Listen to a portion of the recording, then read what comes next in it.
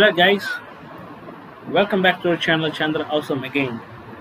In this today's tutorial, we will discuss about the difference between extrude, thickness and move face tools. These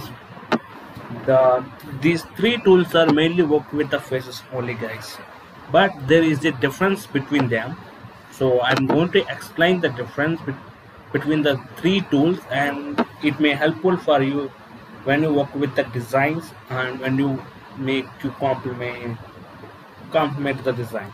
Okay, now just here you are seeing a surface figure which I had created using the bridge curves, not 3D spline.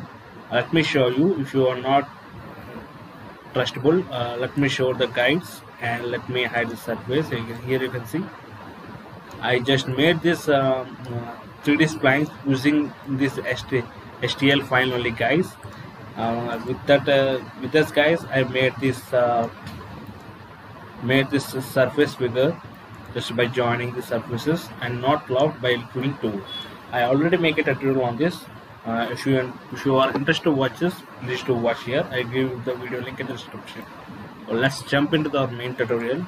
Let's work with the extrude.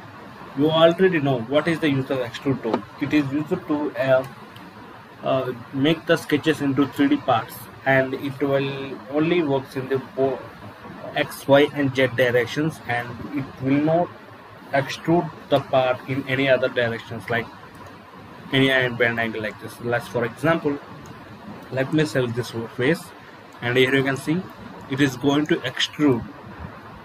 And if you want to add, it will not add because these are a surface guys. Okay, let's work with this, and it is going to extrude. And here, and you can extrude only the regular faces, and you cannot extrude the curved faces like that. As for example, here you can able to extrude because it is a flat surface. That's why it's working. If you want to work, if you want to extrude this curve, is it possible? No. Let me select to that one.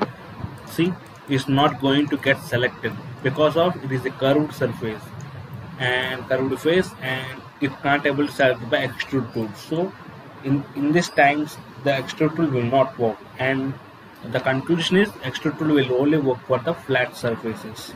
Okay, now extrude this, and let's come to the thickness tool.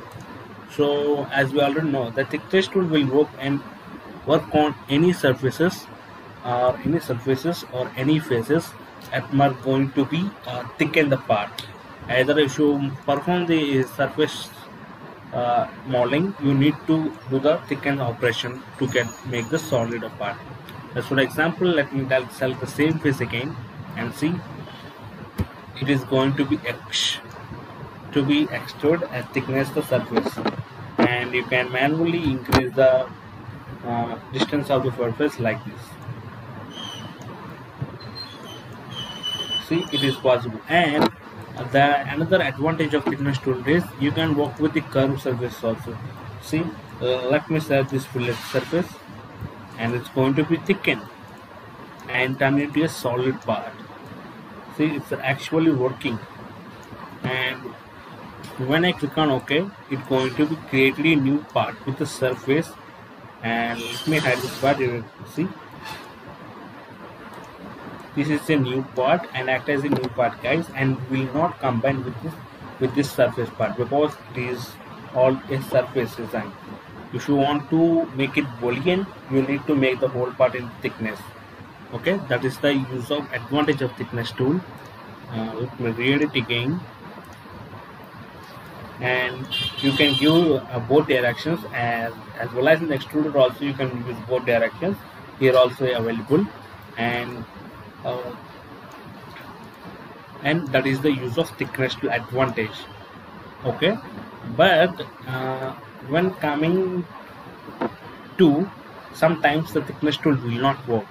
Let's for example, it can only work with the limits and will not cross the other limits. That is the thickness tool. It just going to make useful for making the pass thickness. That's it. Okay, and let's come to the move tool.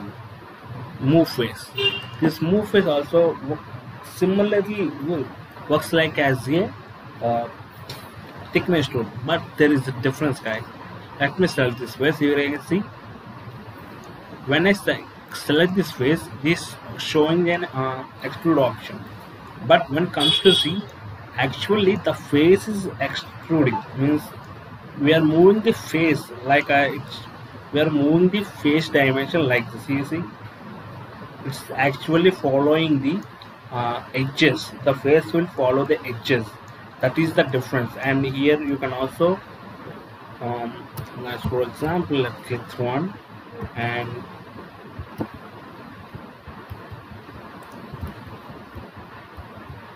let me give one value here, mature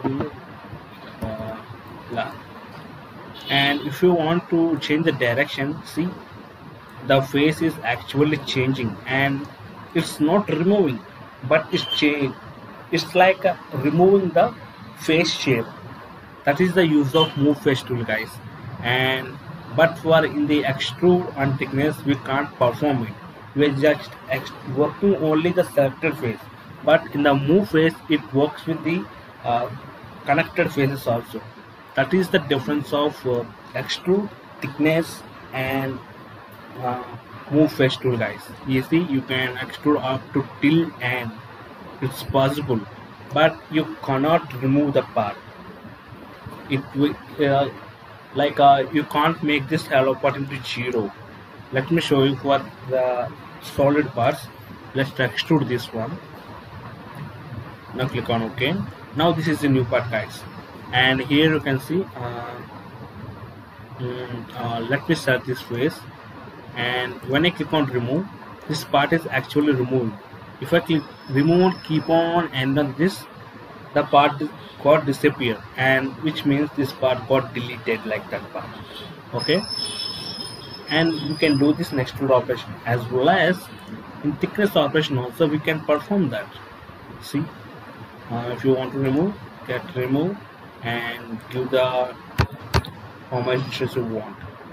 It is possible for the remove tool also, for thickness also.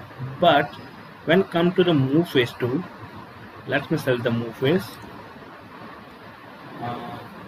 When I click on this face and I actually want to remove this face, I want to make this disappear, but it will not work. It will show error.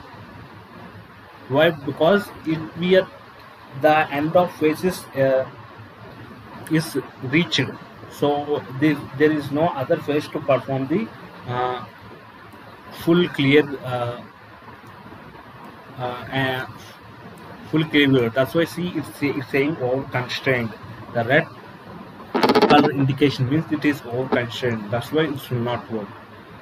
That is the actual use of and the difference of extrude, thickness and move face tool, guys. If you really understand my tutorial, please do like, share and subscribe to our channel, and this the difference will make you understand when and where to use these tools in your CAD modeling. That's all about today's, guys. Thanks for watching. Have a nice day.